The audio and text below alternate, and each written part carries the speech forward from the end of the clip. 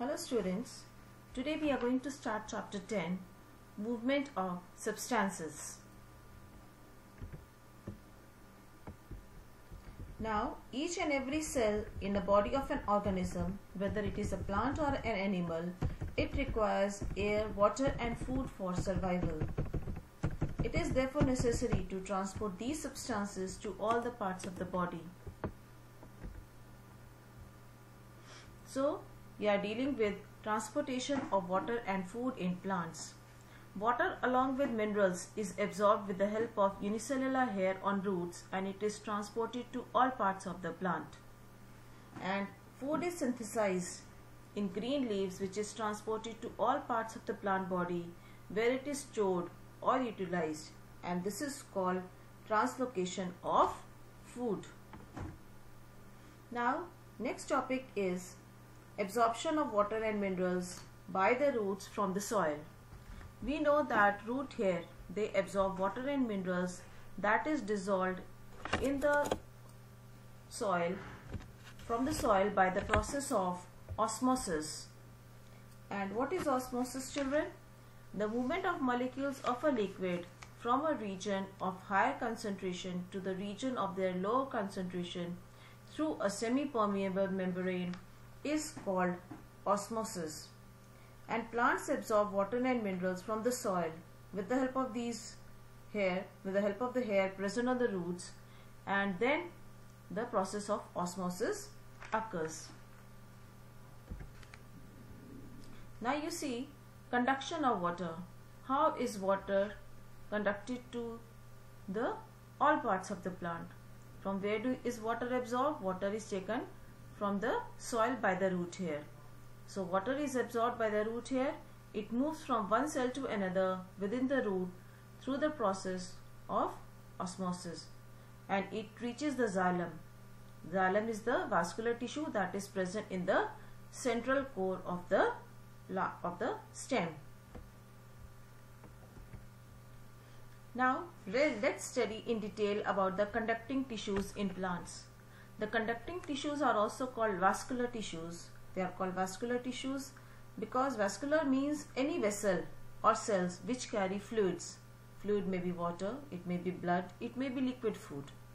So the conducting tissues in plants, there are two special types of tubular tissues which run from root to the tip of the plant, and they form a continuous passage of water and food.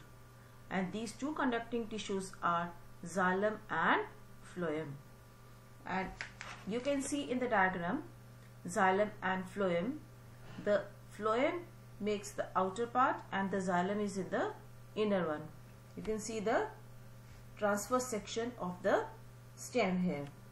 Now you see that xylem, it is a hollow, thick-walled, woody tubular tissue that includes cells with porous walls. And xylem is concerned with the conduction of, or we can say the transportation of, water. And phloem is thin-walled tubular tissue which includes cells filled with cytoplasm, and it has porous walls. And phloem is concerned with the conduction of food materials from the leaf to the storage organs and the growing points. So in stem, both the xylem and phloem, they occur in group or bundles, and that is known as the vascular bundle. In vascular bundle, xylem is placed towards the pit and phloem is placed as a cap over the xylem towards the outer side, that is the cortex. Now students, let's read about transpiration. We have been studying about this phenomena since junior classes. Now transpiration, what is transpiration? It is the loss of water in the form of water vapor from the body of a plant, and transpiration mainly occurs through stomata. The excess water absorbed by the roots is lost by the plant body into the air through these stomata, and we know transpiration occurs all the time, may it be day, may it be night. And the loss of water by a plant in a unit time, that is called the rate of transpiration. So this rate of transpiration, it is more in the daytime, because in the daytime the stomata are open and the air around the leaf is warm and dry. So the rate of transpiration is more in daytime. Moreover, the rate of transpiration depends upon the number of stomata, the texture of leaves and the size of leaves. Now next we will study about the suction of water, that is the transpiration pull. We have studied what is transpiration. The loss of water from the leaves is called transpiration. Now what is this transpiration pull? So this transpiration forms a continuous chain of water moving across the plant body from root to the uppermost tip of the plant. This creates a suction or a pull force, we can say, and that is called transpiration pull. And xylem forms a continuous column of tubes from root to stem, leaves and other parts of the plant up to the top of the tree. You can see here soil water is taken up by the root hair. Root hair takes up the water that goes into the root. From the root it goes to the stem, from the stem into the leaf and then to the tree top.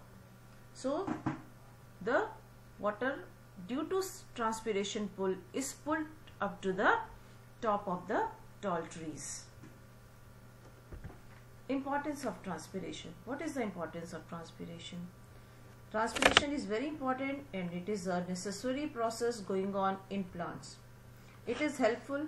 Why? Because it produces cooling effect and it thus saves the plant from hot air and the sun.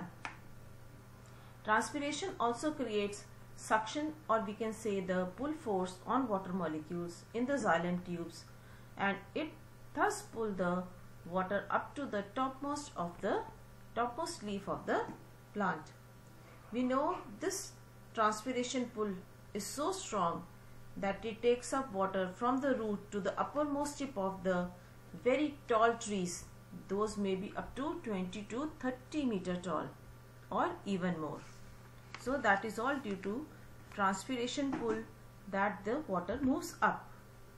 Now the next topic is translocation of food in plants. We have studied earlier there are two vascular tissues.